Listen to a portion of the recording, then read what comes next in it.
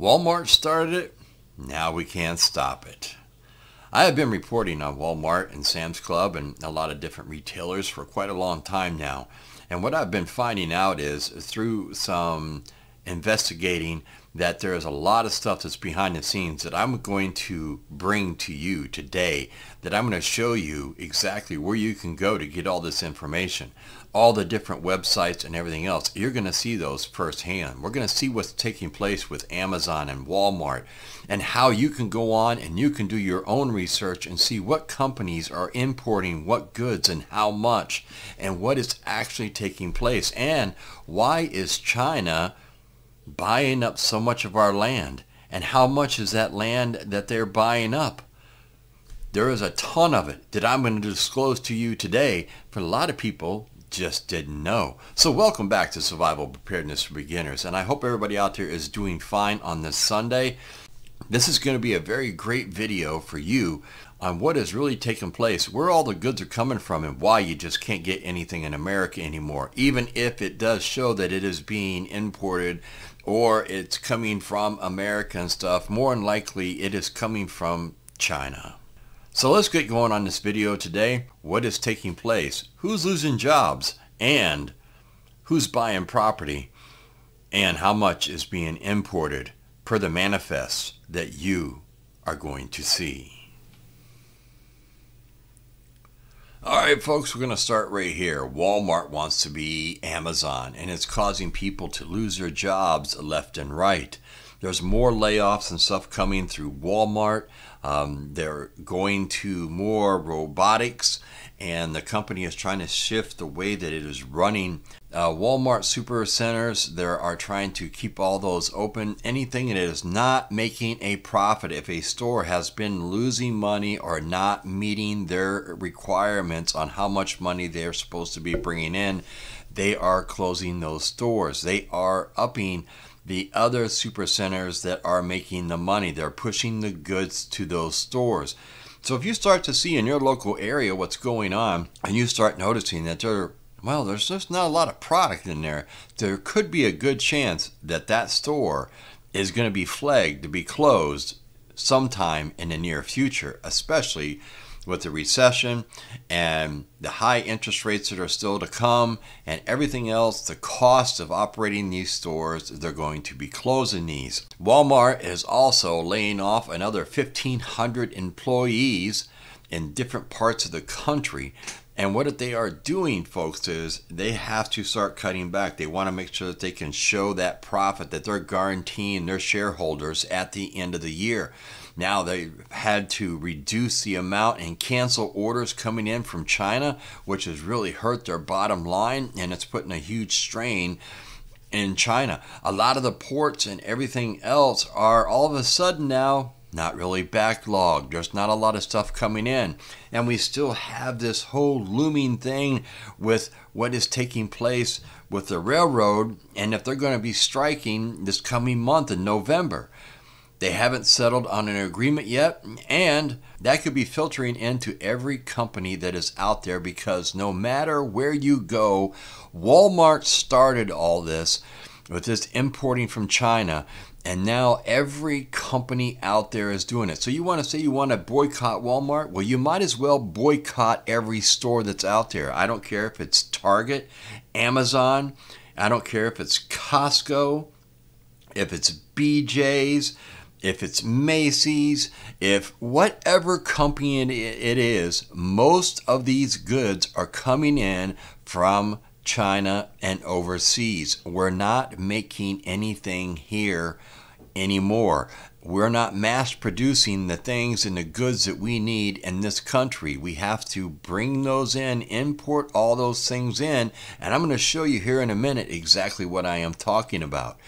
Amazon engages in cutting more jobs as the economy crisis worsens. Jeff Bezos did issue a warning here this past week, and he was talking about with the recession and with the interest rates going up and everything else, that they're going to have to really relook at what the whole business aspect is, their plan and everything else for the future, and they may have to put a lot of different things on hold that they wanted to do. They want bigger distribution centers and put those throughout the country to try to maximize, because Amazon's goal is to try to make sure that they are the #1 company in the United States. Right now, they're #2 behind Walmart.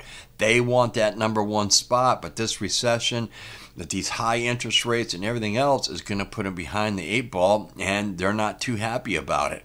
So they're having to cut jobs. They're trying to make sure that they can still show those profits to the shareholders, just like what Walmart is doing. And that's where we're headed. Walmart has started this. It's all about the imports and everything else that is taking place. All right. Now you can go to this website right here. And this website right here, if you want to spend the time, this is all the companies that have announced layoffs and cutting jobs. And there are thousands of them, folks. You can sit here, you can go through, you can see what companies are doing this and everything else. Now, these aren't just companies here in the United States. These are companies throughout the world. But you see, it's a global crisis that we are in right now. Now, as you go right on down through, you come into this website, and I'm going to put all these in the description below so you all can go in and do all your own investigating and everything else. Now, this chart here, this is Trade Economics. It hasn't been updated for 2022 because they don't do these until the end of the fiscal year. But you can see the imports from China is over $540 billion. Now, when you go down through here, here's the interesting part, folks, and you can go through and you can read and you can see exactly what is being imported. You see everything from footwear, furniture, games, machinery, electronics, the whole 9 yards, tools, aluminum, glass, bird feathers and artificial feathers. I mean, you name it, it's being imported. You can see this. It's right here. This is just heartbreak to sit here and look at all this kind of stuff. And I'm not going to go through this whole list and everything else, but you guys can go in here, check that out and everything else. Now, a cool site is you come to this site right here. Now, pay attention, folks, because this is really cool. You can get a lot of great information right here. ImportYeti.com. All these will be in the description, as I did say. You type in any company you want. Walmart. Hit enter. It shows you all their different all these different transactions and everything else. These are all imports that are coming in. You can see total shipments 362,261. You can go in and you can research each one of these companies and you can see where it's coming from. The cool thing is you see these little American flags, American flags, American flags. None of this stuff is coming from American dealers. All right, they're all coming from any type of another shipper. So like you want to know what this one right here is. This is top supplier. So you just take and just go like this, copy this, open up a new tab, go to Google, click on that, paste, enter. Look right over here, folks. It's from China. This is a company out of China. That's all you got to do. And you can go through and you can see that there are just, look how many pages there are. Go to page 7. All right. Here you go. All right. And you want to do somebody else? Let's do Amazon.